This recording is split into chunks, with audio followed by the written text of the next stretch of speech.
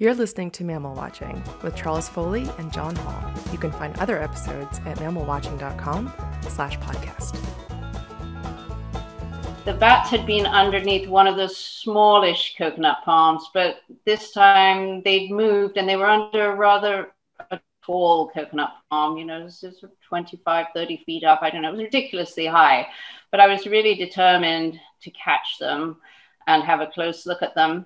The cook found me an abandoned stepladder, which had, I think, at least 2 broken rungs, and it was very rickety. So the whole thing was extremely unsafe and rickety, and I was sort of balanced on top of this stepladder looking at the bats with this very wobbly pole and I was thinking, how am I going to do this?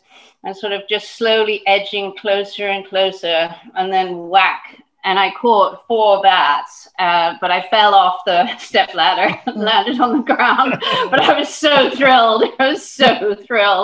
Because they were, in fact, the smoky bats. And it was really, really exciting. Of course, my mother thought it was just sort of, oh, darling, why do you like bats so much?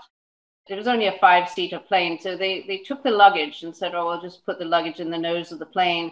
And I was very reluctant about this, but I was forced to put my bag with all the artwork in the nose of the plane.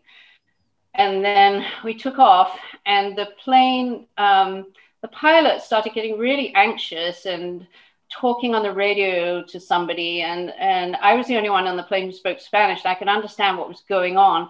And one of the hatches had come loose in the front of the plane. So there was my artwork in the hatch. And I thought, oh no. And I was looking out the window, and it's just this big swamp forest all the way there. I was just like asking him, well, where are we?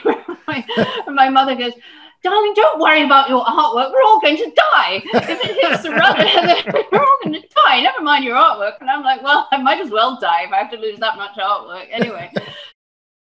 For me, there's this huge sort of aha moment when you see a new bat. If you going to Africa and going out on safari is really wonderful, and I wouldn't knock it at all. But for me, going to look at like lions and zebras and stuff is just like wasting my time, because I can see all those on TV. And, whereas if you find something that you have no idea what it looks like, especially in my case, if it's something I've drawn for a book and there are basically decent photos and, just dealing like with the sitterops, it's this incredible, like, wow, that's what it looks like. That's what its face is like, and that's what it's doing.